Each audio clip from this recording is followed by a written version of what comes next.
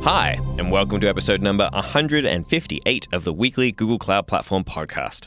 I am Mark Mandel, and I'm here with my colleague Melanie and Mark. Hello, Melanie. Hello, Mark. I am back from vacation. Welcome back. Thank you very much. Do you feel rested? I feel rested. Thank you for taking care of things while I was gone. Yes. Well, somebody had to keep it insane. Somebody had to keep it straight. Yeah, somebody's got to keep the lights on. I understand. Something like that. But yeah, we survived. Awesome. What are we doing this week? That's a great question. What are we doing this week? So this week we're talking to VP of Engineering, Melanie Meckfessel, which is a great interview. Really looking forward to getting stuck into that.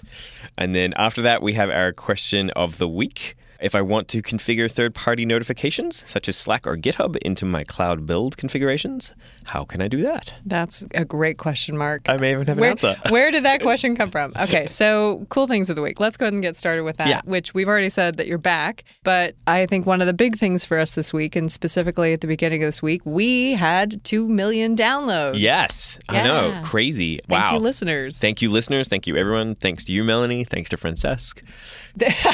You've got to get that in there because you know he's going to call you out. He's listening. I know he's listening. If he doesn't hear that, he's got... Anyways, yes, thank you, Francesc. But also, yes, good job, Mark. Yes. It's been a little more than 3 years. And the 2 million came in a little bit more than 9 months after the first million took about 28 months. Yeah. Yeah. As long as things go up and to the right, everything's fine. Clearly people like this. I hope so. Supposedly. Maybe not. No. So yes, thank you. Thank you, listeners. And, thanks to everyone. I know last time we didn't mention it on the podcast itself, but it's been a good podcast. run. It's a good run. Good guests. Okay. Another cool thing of the week that we wanted to mention is that our glorious leader, as Holden might say, is Greg Wilson from the team. He's been sharing out this Google Cloud Developers cheat sheet. And he has created a GitHub repo now that you can use to access it. He's got a number of different things on there that you can use to play around with. But it's a nice cheat sheet that gives you just like these 4-word definitions. Yeah. 4 words or less. So it's not a strict 4-word. If you want to know about GCP Cloud or Firebase or Apogee, any of these things, if you have questions and you don't want to have to spend a lot of time reading up on them, you can just take a look at the sheet and it'll give you a quick summary. Yeah, because there's a lot of things now. Yeah, there is. There's a lot. All right. Mark, you got something else for us? I got some fun stuff. So on the open source gaming front, Gonez, the open source Kubernetes-based game server scaling and hosting solution. That you created? Yeah, that I started along with some other people. Went 0.6.0 right now. So we just had a release on that. Every 6 weeks that's happening. But that's going along at quite the ready clip. And along those veins as well, OpenMatch, the open source matchmaking platform, has gone 0.2.0 release candidate. There's a bunch of new functionality in there as well. They're refactoring a whole bunch of things in there, and it's turning into a really nice little platform. Woohoo! Yeah, it's pretty sweet. And another cool thing we want to mention is some of the cool things announced over at the Firebase Summit. There's a good blog post that covers that. Apparently, Firebase is being used by over 1.5 million apps. Yeah, they've got a bunch of new features, actually. A whole slew of stuff that I actually didn't realize that was in here. One in particular I got very excited yeah. about. So iOS support for Test Lab has gone GA, which I am very excited about. So Firebase Test Lab is a platform for testing your mobile apps in real live environments. And now you can do it both on Android and on iOS, which makes me very, very happy. Woohoo! There's a lot of cool stuff in here, from performance monitoring, enhancements, crash analytics, being integrated with PagerDuty, doing more stuff with BigQuery and Data Studio, lots and lots and lots of cool things. And you can read all about that on the blog post that we will include a link in the show notes. We will indeed. All right, Mark, I think that's it for our cool things of the week for this week. So let's go talk to Melody. So I am definitely very, very excited to have Melanie Meckfessel, VP of Engineering here at Cloud, joining us yet again on the podcast. How are you doing, Melody? I'm doing well. Thanks for having me. Thank you so much for joining us today. I'm looking forward to talking to you again. In case people didn't go back and listen to the episodes we did around Next, can you tell us a little bit about who you are? What do you do? What's your background? Got into computer science right after college, building systems at a startup and enterprise software. I actually have my Googleversary this week. Oh, I know. Mazel tov. I know. Congrats. And several years ago, I started working on how to make developers at Google more productive. Where were we wasting time? How do we make them happy? And it's really been this awesome journey of learning about how Google has made one of the most productive and highest velocity engineering teams in the world. And how do we bring that out to other communities outside of Google? So teams doing open source development, teams interacting with Android and Chrome, and then also developers and operators using Google's cloud platform. So it's this really awesome blend of sharing what we've learned internally, collaborating with our partners to be providing the best services in the ecosystem, and then contributing to open source products that are already out there that developers love and care about, or open sourcing things that we feel like the community would benefit from. So what really motivates and inspires me is how does my team and how does Google help influence and improve how software engineering happens in the world? And it really is about the people, the developers, all different backgrounds, operators, all different backgrounds, getting the benefit out of, the work that we've done. What are some of the key successes for you for this year that you've seen in terms of helping developers? So this was, you mentioned Next. This was kind of our debut year a little bit. Yeah. We launched cloud source repositories at sort of the next level, bringing code search and cloud build integration with some great open source partner work, and then have made some significant improvements in Stackdriver, which provides monitoring solutions for operators.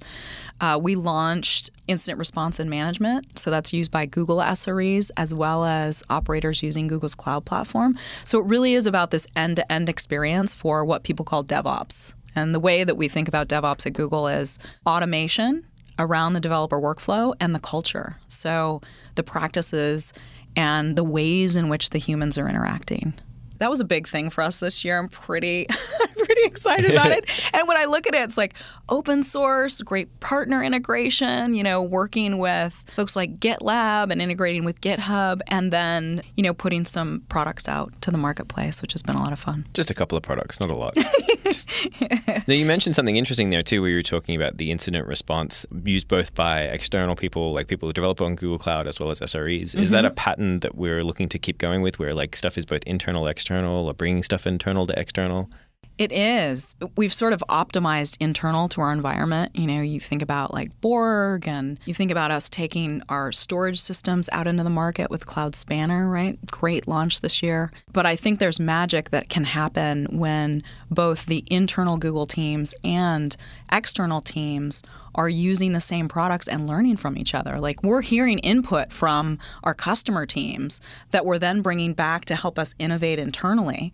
And that's just such a magical, bi-directional sort of learning that can happen between these communities. And my goal is to have that happen as much as we possibly can, where we break down walls so that developers and operators can learn from each other. Nice. Where do you see this going in terms of trends? What you've seen so far, what do you think that's going to look like the next year and beyond? So probably heard about this thing, Kubernetes. No, never. Mark, I don't do anything with Mark Kubernetes. Never talks about that. Well, amazing engagement with the community, and just looking at the data of enterprise customers experimenting with Kubernetes and bringing it into their on-prem environment. So our goal in DevOps is to have an amazing experience for containers on GCP. This is a theme that we committed to. You look at our launches around vulnerability scanning, around the support in Stackdriver, across the board, we want the best experience for using containers to be on GCP. Again, in a way that's open and builds on all the great momentum that's happening in the community. So that's a trend that I don't think we could have predicted how quickly teams would be adopting use of containers in their business and how they write applications and how they modernize. So that's a trend that I see just up and to the right, faster than we can predict in many ways. And when enterprises are looking to modernize their applications, there's some ridiculous statistic, very high, meaning in the 80%, that they're looking to use containers for modernizing on-prem and then as they come to the cloud. So that's a trend we're fully committed to. It shouldn't be surprising. But I think the usage in terms of adoption is happening much faster than we thought it would. So we're paying attention to that. We're looking at adoption. We're looking at customer feedback. The other trend that I would highlight would be Go. the Go community is thriving, right? The predictions of usage increase, the feedback around respect and inclusion in the community is really inspiring to me and just awesome. And so that, in terms of Google's contribution and participation to that community, really committed to continuing to make Go a great language that solves a variety of problems and works great on GCP. The third pattern that I would highlight would be, we started this experiment within Google to learn about developer productivity. And interesting part about this is that it has both qualitative and quantitative. So we measure everything at Google, right? We're always trying to learn from the data. But there's also a qualitative aspect of this, of how happy are the humans? How satisfied are they? And, engineers are tough to make happy, right? We have a general healthy skepticism and keep raising the bar. Spaces and tabs. Yeah. So one of the things that we're really excited about is bringing sort of those insights into productivity out into the market. And when I talk to our partners, we're all sort of thinking about, as millions of developers come to the cloud, how do we help have them be productive and maybe a little bit happy and able to create and take their ideas to reality in a way that's a good experience. So that's a trend that I see us being very committed to in terms of helping, developers and operators on the platform. You were talking a little bit about Kubernetes and running it anywhere. I'd love to hear your take on where you think hybrid cloud is going. Is that something you think is going to expand more or contract? Yes. So again, we look at the research data. We're pretty committed to learning from our customers. Again, in the mid 80% enterprise customers are looking to hybrid cloud. They're committing to solutions that support hybrid cloud. Amazing announcement with GKE on-prem, right? Great feedback around that alpha launch that's coming in. From a DevOps standpoint, help the developers and operators be productive, whether they're on-prem or on the cloud. And we know that customers are going to be making different decisions around their journey to the cloud. So we want to support them in that and empower them in that. I think yes, it will continue to be a key priority for GCP and for making developers and operators happy. So you'd mentioned before, I know we talked already a little bit about Kubernetes. What are some of the other open source projects that you're particularly excited about that you may have a bias about, that are specifically ones that you enjoy and inspired by? So I will highlight a pattern that I'm seeing, which is not anything specific, but I think if you look at the pattern, you can see a bunch of really cool innovation happening. So the CI/CD, continuous integration, continuous delivery space is really fragmented. And so what we're seeing is either around Kubernetes or around aspects of what developers are trying to solve these problems, there's these open source tools that are coming up that are very specific to particular things that developers need to do. So an example of that would be Scaffold, which we talked about at Tokyo Next. It's focused on how do we make it really easy to run Kubernetes on your local environment. And we know that developers want to be portable. They want to develop anywhere. So you can see these bits where, hey, there's this pain in my workflow.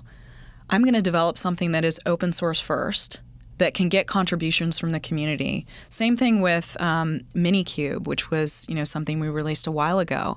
But I think that part of the ecosystem is incredibly creative and inspiring in that the community is looking for solve specific problems that's grounded in pain that developers are feeling today. And so I'm sure there's big, massive open source projects that we don't even know about that are on their way. But I think I'm sort of inspired by some of the smaller things that I'm seeing that are gaining traction, that are helping developers get their job done. I like that. That's very cool. Yeah. Another question actually that's come to my mind. Where did you start out? Well, I guess I should say I grew up in rural California. So, there were literally 8 kids in my elementary school class. Math and science and computer science were not top of mind. But I feel super grateful that I had some teachers that saw that I was really interested in math and science, and through up into college really supported me in seeking out how to learn about this area. Got to college, wanted to learn more about computer science.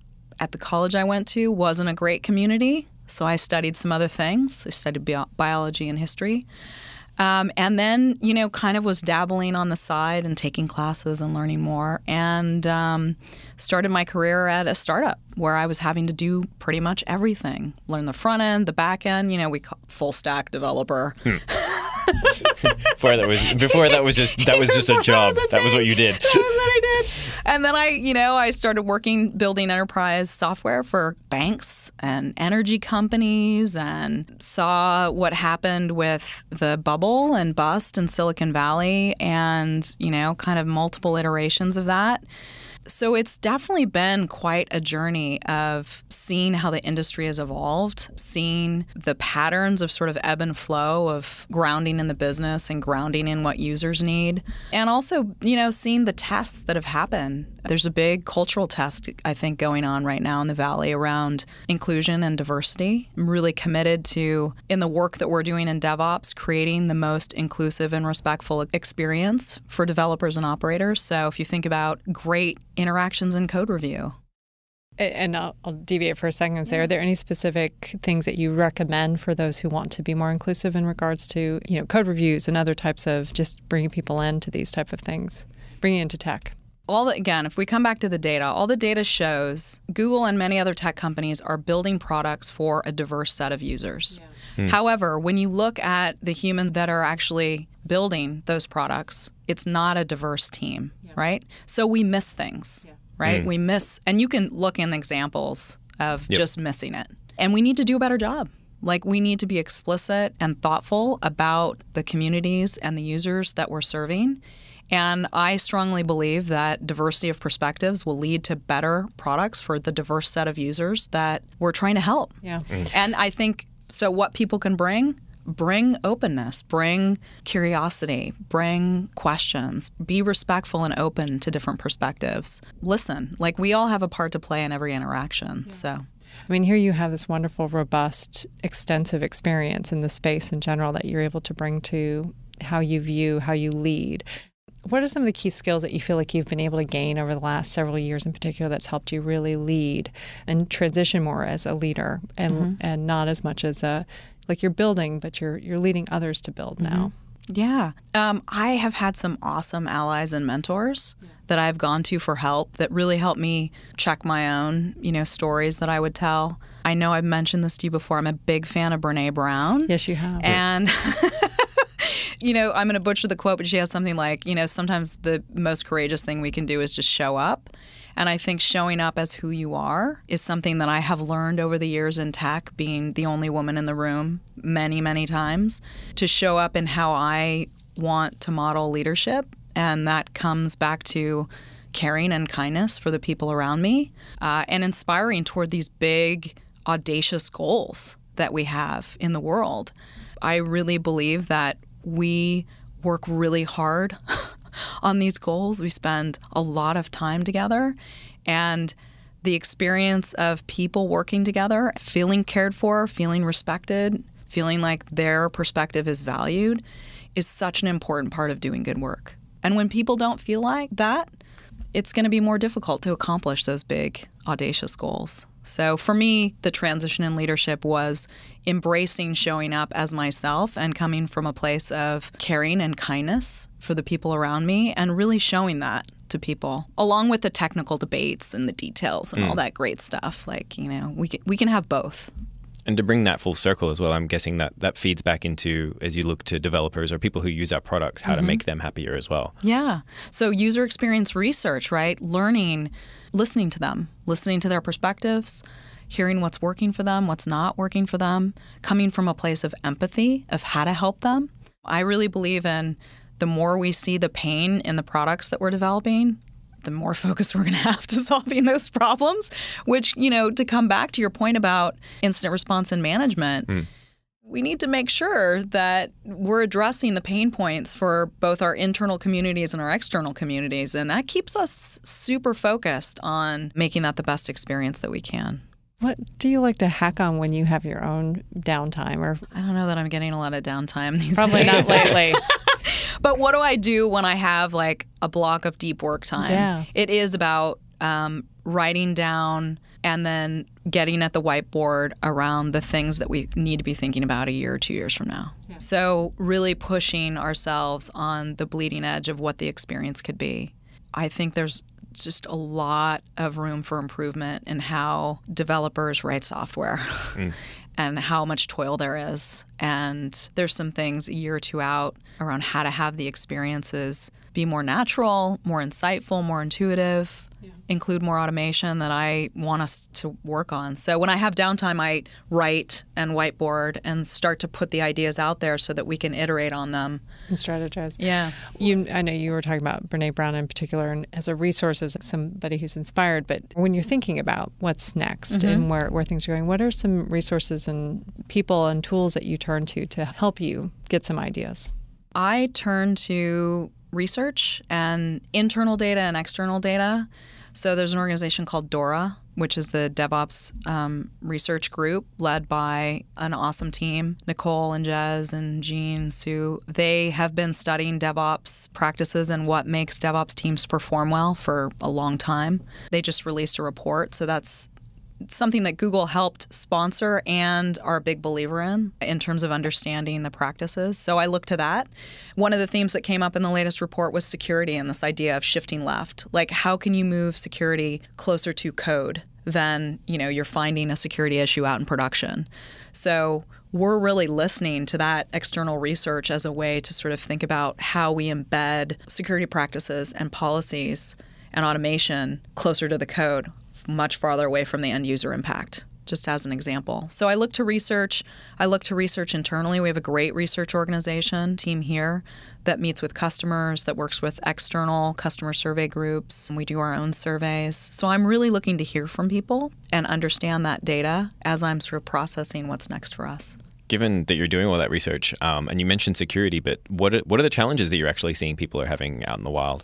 Well, one is that the toil is so high, right? So it's like, how do I know what to use and how do I create the glue to keep it all together? A lot of pain around that. Security is really top of mind. So if you think about the patterns of open source usage, again, up and to the right, enterprise companies are adopting open source. Everyone's using it. The rate of contributions is increasing.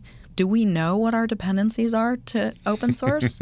We don't have a lot of transparency into that. So there's risk, right? And that's a problem Google will help solve in the community. So transparency is a big one. We don't know what we're dependent on in the stack. Security, transparency, I think moving quickly, right? So I will say, coming back to productivity, when I talk to customers, the productivity in some of their organizations is low. And when you do some debugging, it could be because the teams don't trust each other, right? Like there's resistance to releasing software, so they have one release a quarter, right? Versus 10 releases a day.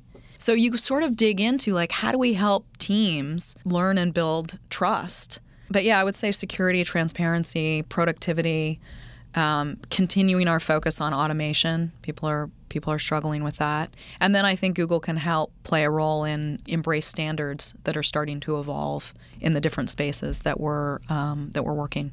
Particularly the fact that you'd mentioned about people are struggling with the automation piece. It's interesting to watch because I know I've seen us moving in these fits and starts in some ways of like we want to automate as much as possible, but yet we also recognize there's only so much that can at certain times be automated, and it's continually evolving. But it's fascinating. It's fun to watch too in a lot of ways. Another point around that is that more so than any other time, 60+% of developers feel like they have a choice in their tool set. So the fastest way to make a developer unhappy is to waste their time. They're going to pick the thing that makes them productive. Like they're empowered, right? So if you look at automation, they want the thing that's going to help them, remove that toil. Yeah. I mean, especially when you're doing anything with like machine learning and trying to model. The last thing you want to do is spend most of your time just trying to set up your system. You want to just get to like, and hell, if anything, and then also getting the data and cleaning the data. Like that's where a large part of your time will get sucked into. And the more you can actually automate that, the faster you can get to a solution. Off of that note, I might as well go for this question, since we are the Google Cloud Platform Podcast. Are there any cloud products that particularly are your favorites? I don't know. Do you have a favorite child? child. No. I think Since you have an emphasis on DevOps, maybe there is a favorite there. I would say I'm pretty excited about the contributions that we're making in the cloud build space. Yeah. You know, it really is a combination of first-party solutions that automate and work well on the platform.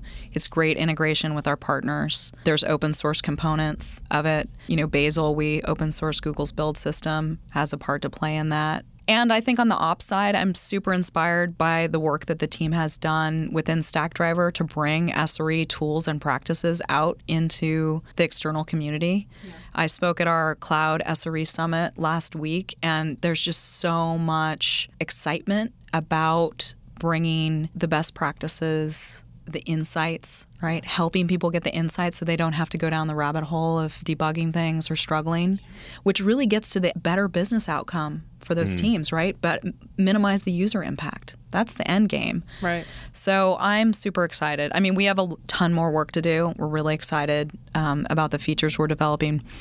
And I think 2019 is going to be an exciting year. If you weren't doing what you're doing right now, what would you do? I don't know. That's a great question. I am coaching elementary school girls volleyball team, and I have to say it is such a joy. Yeah. So completely different shift in mind. Some sort of teaching thing, working with people. Yeah.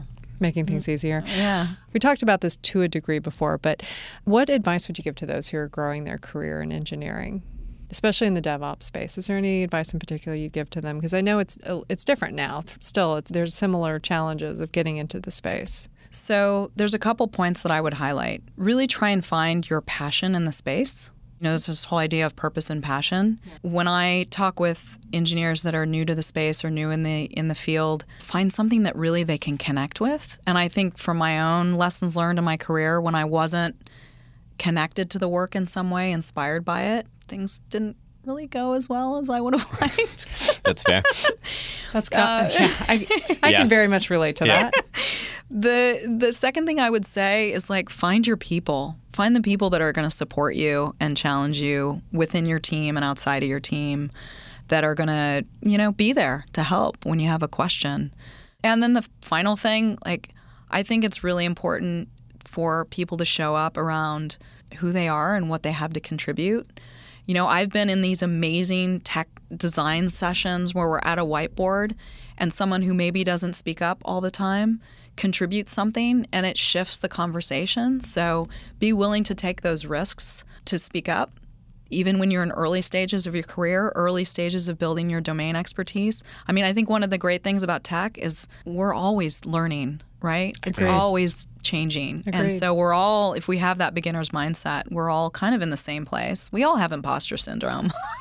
Yes, we do. Except for one of our friends. Except for one who doesn't. Yes, you're right. Yeah, in previous episode. Okay. But I mean, I say it all the time. Software is a team sport. Yeah. Sure, absolutely. you can write software on your own, but the fun and the impact is so much greater when you do it together. And you do it with a team that you have fun and you can look to for support. And so, my advice would be find that team where you're excited about the work that you're doing, that you can do it together. Yeah. And off of that also, for anybody who's considering leadership in software and tech, any advice for them specifically? Don't do it. We ask the hard questions here at the GCP podcast. Only the ones that make people cry. No. Things are moving really fast.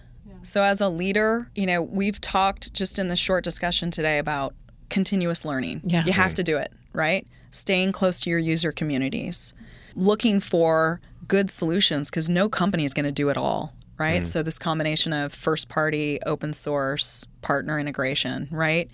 And as someone coming into the space as a leader, sort of being thoughtful about pulling together the resources to create the best offering for the particular problem that you're solving. And doing that in a way where you're building a team that has different perspectives and different areas of expertise to contribute to that problem. So I think being really open is an important part of leadership, being curious, and then, investing in people to build a team because your job as a leader is really to serve your team and to provide direction and guidance and support. And so really embracing that, I think, is key to being a successful leader. You're talking a little bit about empathy as well in the general sense. You feel that also has a deep impact as well in leadership skills? It does. Understanding what motivates people and what people care about and what they're connected to. Understanding people are going through all sorts of things outside of work. And I think there's a real opportunity to come from a place of understanding and empathy, as you said, with what's going to help people be their best self when they show up at work. Nice. I think we're pretty much at time, but Melanie, is there anything else we haven't covered that you wanted to touch on before we let you go? No, I want to say thank you. I love the podcast. I'm just going to keep following it. Thank you for coming. Thank you for coming on. We're so glad. We were really, really glad that you were able to come back and join us the second time this year. So thank you very much for that and for helping us wrap this up too. Yeah, awesome. Thank you, Melody, for coming on the podcast with us. I know we were really grateful to get time again with you this year. I think you were our only guest that we've had twice this year, so thank you so much. Yeah, indeed. Mark, that's our last interview for the year. It is our last interview for the year. So the next one we're going to do a wrap-up episode like usual. But yes. This is almost done for 2018. Yeah. It is 2018. It is 2018, indeed.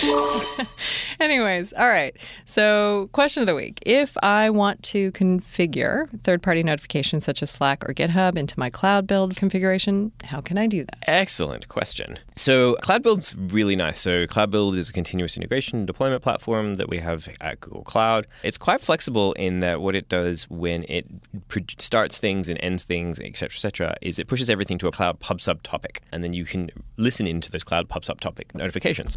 So when it sends data to a topic called Cloud Builds, you can notify on a variety of things. And one of the easiest ways of doing it is actually just using Cloud Functions. So you can hook a Cloud Function into a PubSub notification and then act upon it. So there's actually an example that we're going to link to in the show notes of setting up an integration with Slack, but you can do anything with it essentially. So if there's an external webhook, so you might want to send stuff to GitHub, maybe you want to send stuff to something like SendGrid or Mailgun or a variety of other things in there. So from email notifications to all sorts of other stuff, or just making interesting things happen inside your system. You can do that. So yeah, Cloud Functions is a great way to test this stuff out and get a nice little easy way of building it.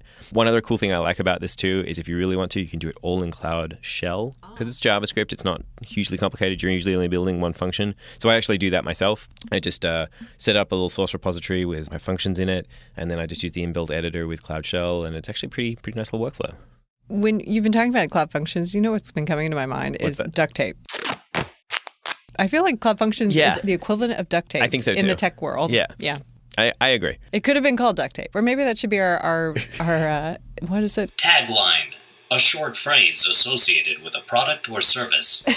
Okay. Awesome. All right. Well, I know you're getting on a plane soon, Melanie. Where are you off to? Yes, I am off to the extremely warm Montreal. All I've ever done is complain about my time in Montreal last December and how cold it was. Lovely city, lovely people, don't get me wrong. Yes. But it was freezing. Yes. And yet you're like, nope, December. Definitely going to Montreal. December seems to be the month everybody goes to Montreal. So yeah, I'm going out for a specific conference and multiple workshops that are playing out. So I will be at Black and AI, Latinx, Queer and AI, and NeurIPS all this week. And if you're there, please come and say hi. Awesome. I will be at KubeCon next week. I'll be speaking about Agones, and it looks like I'll probably also be doing mentoring sessions on Wednesday. Great. So if you want to talk about like extending Kubernetes, CRDs, CKPI machinery type stuff, building operators, any of that stuff, we'd love to chat with you. Great. Anything else for this month? Sleep. Yeah. Get back over jet lag. That's a smart way to go. Yeah, I think that'll do it. All right, Mark, I think that's it for us this week. Well, Melanie, thank you for joining me for yet another week on the podcast. Thank you, Mark. Thank you all for listening, and we'll see you all next week.